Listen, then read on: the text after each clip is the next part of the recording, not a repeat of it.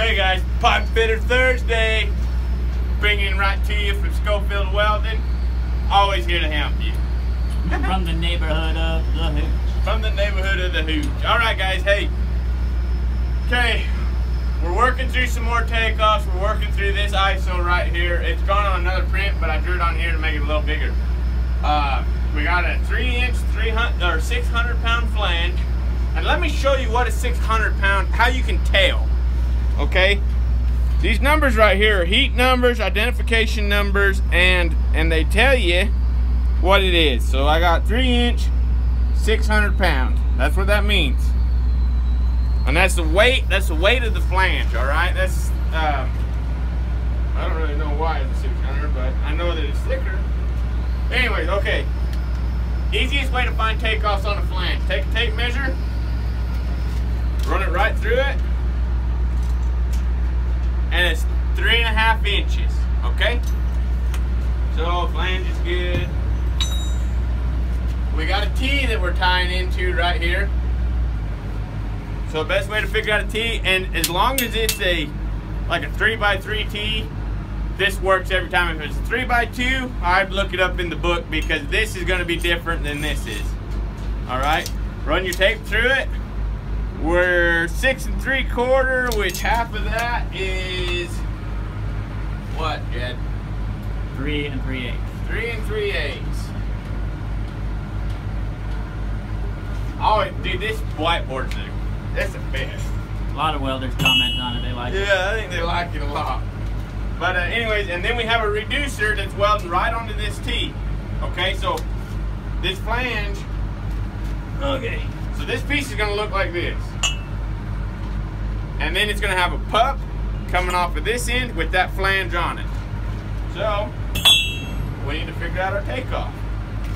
2x3 T takeoff is 3.5 inches.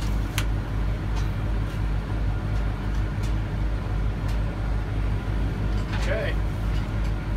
Alright guys, now let's work through this. That information's also in your blue book, but yes, it's good to double check. It is. Get my hair out of the way. All right. Not too many people say that, huh? Mostly girls, I think. It's kind of Got to get my hair out of the way. Okay. So right now, so this is fitting to fitting, and we need to find this pup right here. So we know that this T from center of T to the edge to weld is 3 3/8 inches.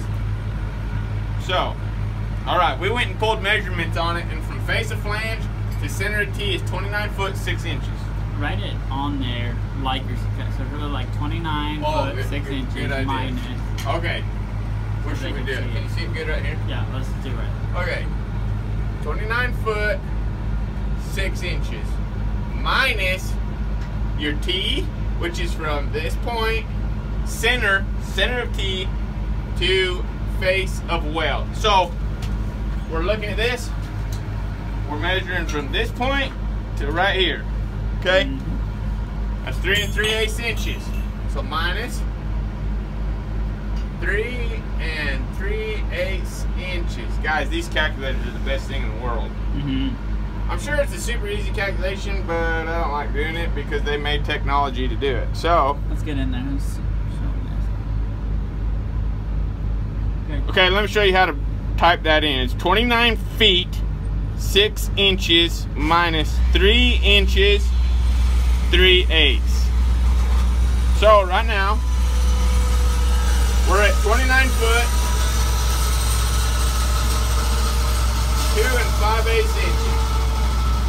Okay, so now we're from this point this way.